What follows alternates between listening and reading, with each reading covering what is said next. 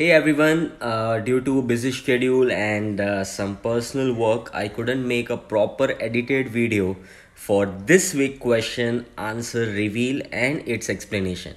But not to worry, I am going to reveal the answer over here and also I am going to explain you why this answer is correct. Now most of you have already given correct answer with a very good explanation. But for rest, I am going to explain this question. So the question was something like the information was that patient has history of scleroderma since 10 years and patient is referred to physiotherapy for the improvement of range of motion and better life.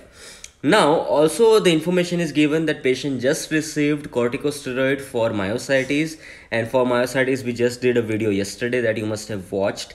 And also about this, the information is given that patient is having range of motion restricted as well as soft tissues are hard. Also the information given here is that patient is having hyperesthesia, which means patient is very much prone to pain even with a soft touch, and we need to find out which can be the best protocol of the treatment in current stage. Option given to us are like option A is patient can perform treadmill walking with 40% of body weight support.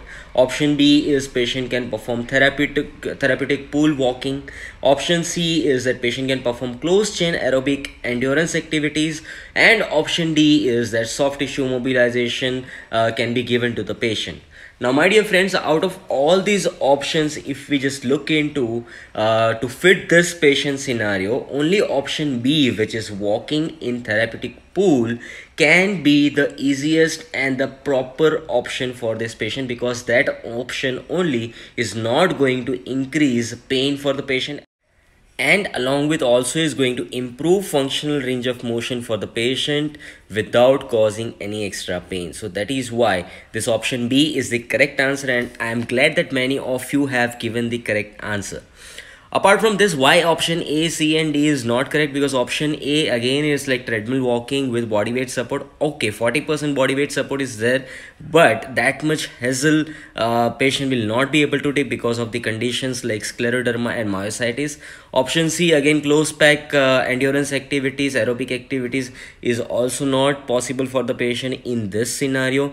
And option D, soft tissue manipulation, soft tissue mobilization will be very much painful for the patient because patient is already having hyperesthesia.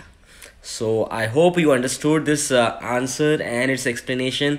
If you still have any doubts, you can let me know in the comment section. And thank you so much for being